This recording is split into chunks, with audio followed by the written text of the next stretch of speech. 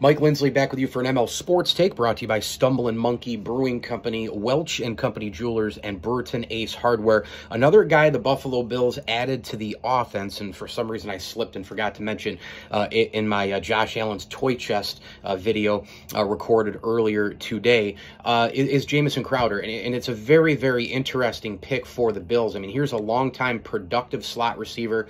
I think he'll probably share some reps with Isaiah McKenzie. I think it's going to depend, too, are the Bills with the tight end position, O.J. Howard, Dawson Knox, are they going to use a lot more two tight end formations, which would then kind of eliminate the slot receiver position. But I would expect McKenzie and Crowder to certainly share some reps in platoon. In 2021, he put together, 51 catch season on a pretty terrible offense. And he played in only 12 games. So he's got shifty movement. He's relatively fast. He really understands how to find a defense's weak spot.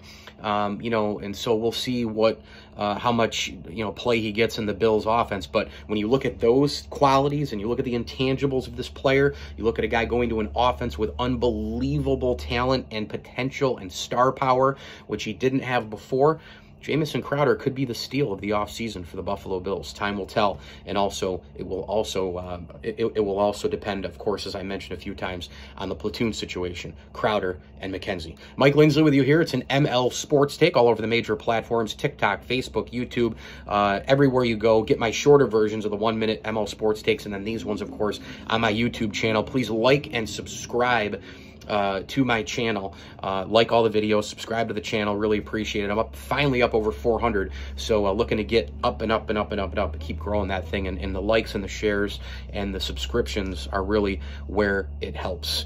Hit me on Twitter at Mike L Sports, and as I always tell you, enjoy the games.